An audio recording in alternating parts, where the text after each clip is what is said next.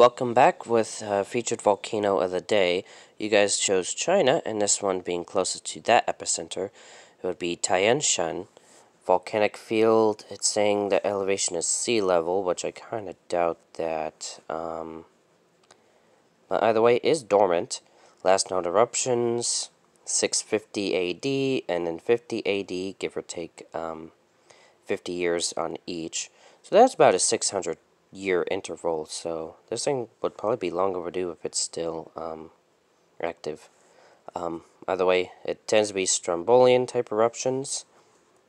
But Tianshan Volcano is a group of cinder cones in the Tianshan Mountains of Zhejiang Province in northwest China.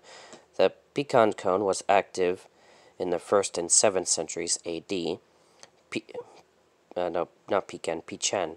So Pichan is also known by a variety of other names, including Pishan, Baishan, Haochan, Aghi, Bashbalik, Kala, and Boshan.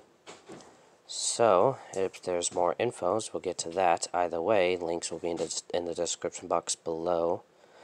Further reading, there's the Whitford blow me up with notifications on earthquakes.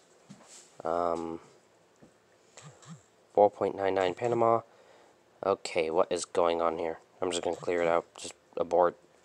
But yeah, the Whitford Stork JL, a survey of Cenozoic volcanism on mainland Asia. There's satellite imagery, no recent events. So with that, that's it. Stay safe. See you in the next video.